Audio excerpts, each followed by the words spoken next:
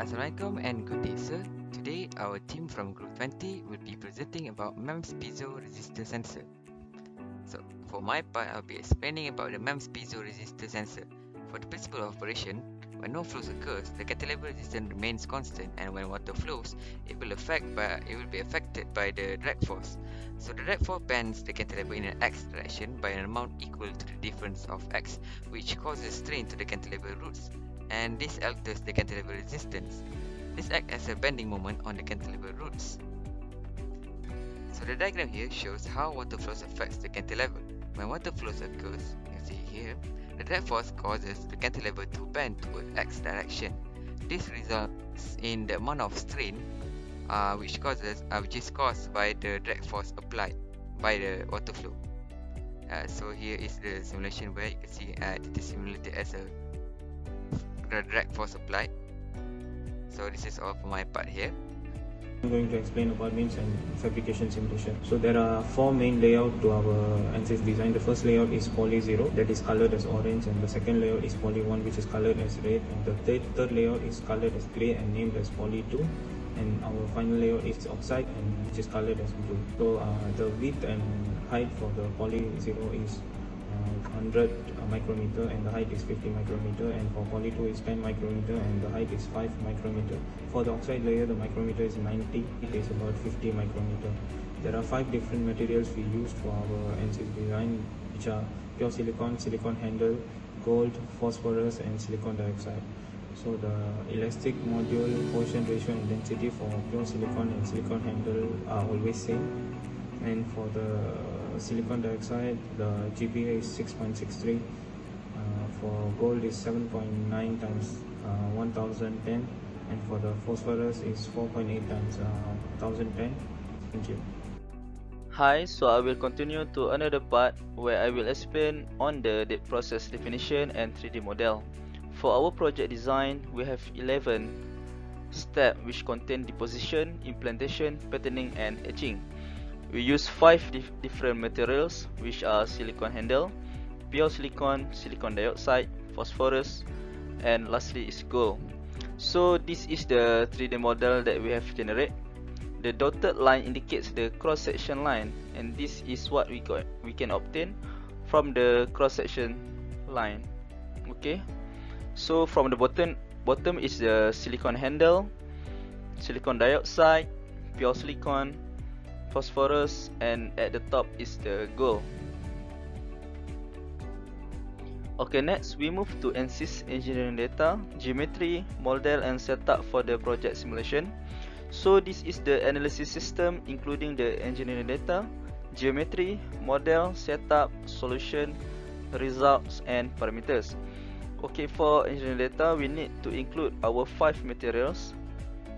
For geometry, we import our IGS file that we have designed on LEDit.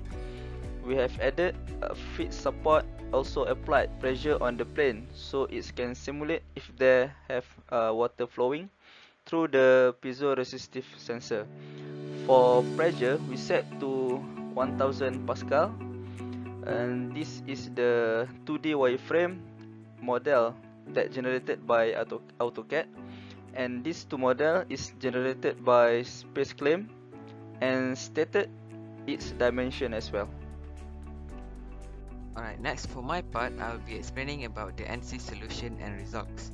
During the ANSYS simulation, pressure, which is used as a substitute for drag force, is applied at the tip of the piezoresistive sensor or the cantilever. So this will cause the cantilever to bend, which is recorded in the unit strain. When more pressure is applied, the strain will increase. So as you can see here, the strain is recorded in 2 different types of applied force. So for the first one, the small force, which is 1000 until 500, and the next one, which is a larger applied force is used.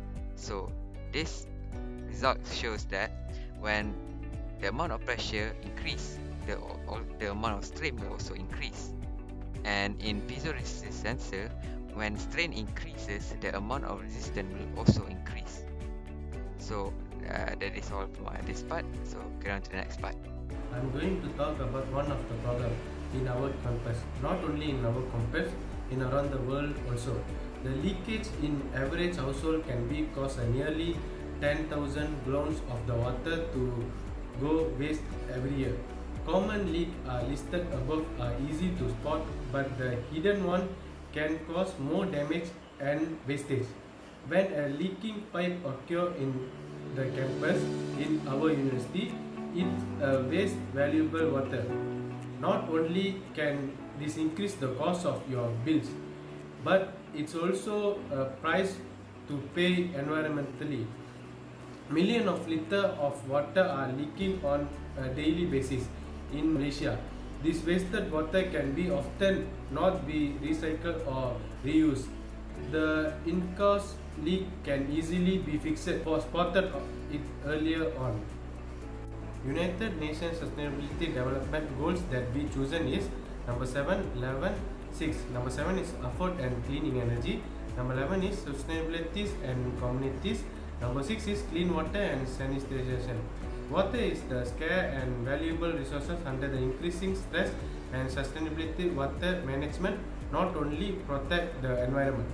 Early leak detection allow you to take a preemptive action to stop the water wastage. Apart from helping conserve water, piezoresistor sensor come with many health, safety and cost benefit.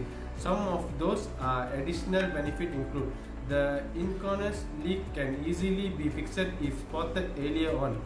In such cases, the visual sensor can be exactly what you need to help you conserve water and aid in the question of the sustainability living. So that's all of our presentation today. So thank you, sir.